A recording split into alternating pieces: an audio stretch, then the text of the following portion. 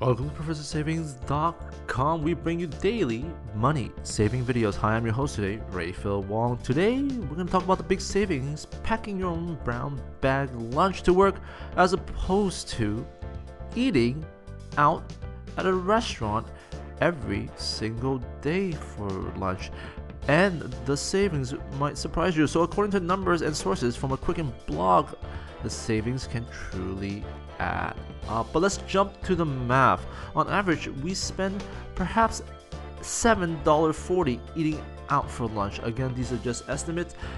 That is a total of $37 a week. Multiply that by 52 weeks, and that is a yearly spending of $1,924 yearly versus packing your lunch. Our tip is to buy bulk at supermarket or at major warehouses such as Costco.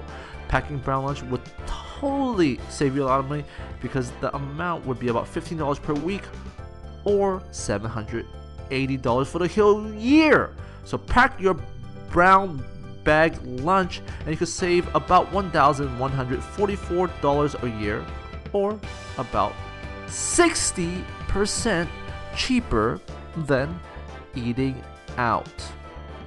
That's big savings because $1,144, I know a lot to do with that. Thanks for joining us. Professor Savings signing off. Make sure you like, comment, and subscribe.